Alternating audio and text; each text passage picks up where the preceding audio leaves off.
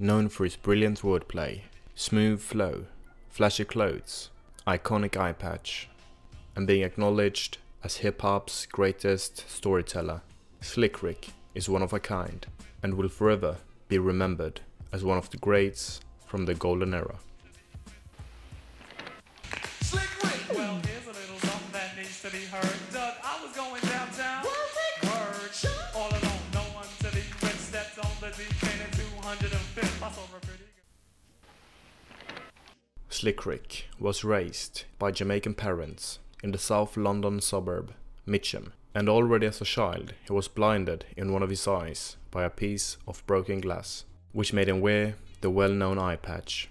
Nonetheless, after living in London for 11 years, Slick Rick and his mother decided to emigrate to the Bronx, where he would attend LaGuardia High School of Music and Art. Around this age, Slick Rick would also begin to focus more of his energy to hip-hop, leading him to becoming friends with Dog E. Fresh, and together they released 2 singles, The Show and La Di Da Di. The latter became a worldwide hit and one of the most sampled tracks in the history of hip-hop. Yo, Ricky, can't you see? Somehow your words just hypnotize me. And I just love your jazzy ways. Yo, MC Rick, my love is here to stay. Rick would then after go on to sign with the label Def Jam, releasing his first album, The Great Adventures of Slick Rick, which became one of the first hip-hop albums to go platinum.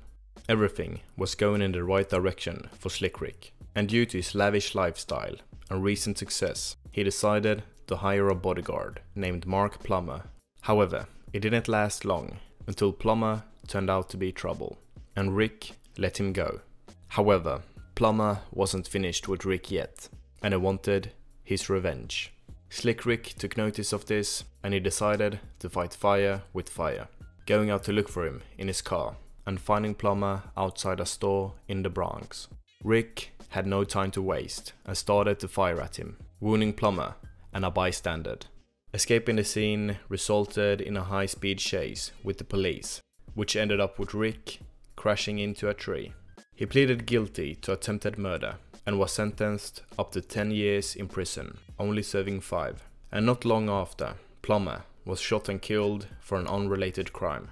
During his time in prison, he released 2 albums, The Ruler's Back in 1991 and Behind Bars in 1994. But he admits the albums were rush released, being desperate to keep his name relevant and pay the bills. However, after completing his prison sentence, Slick Rick would return stronger than ever with the album The Art of Storytelling, featuring big name rappers like Nas, Outkast, Raekwon, Snoop Dogg, Kid Capri, Cannabis, and Dog E. Fresh. And as expected, the album was a success, earning a perfect 5 mix score from the Source magazine.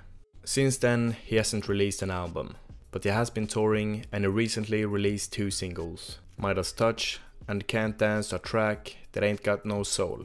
During his years, he has also been involved in the fashion and movie industry, featuring in some movies here and there, as well as customizing his own clocks and collaborating with brands such as Puma, Baileys, Urban Outfitters and Odd Socks, to name a few.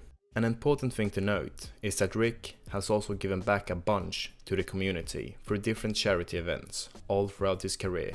Slick Rick is a true icon and master in the art of hip-hop, with his brilliant wordplay to show for it, telling stories like no other. Hopefully we'll hear more projects from the legend Slick Rick soon. And if you want to take a closer look at Slick Rick, check out the links I've left in the description. Anyways, I'll see you in the next one.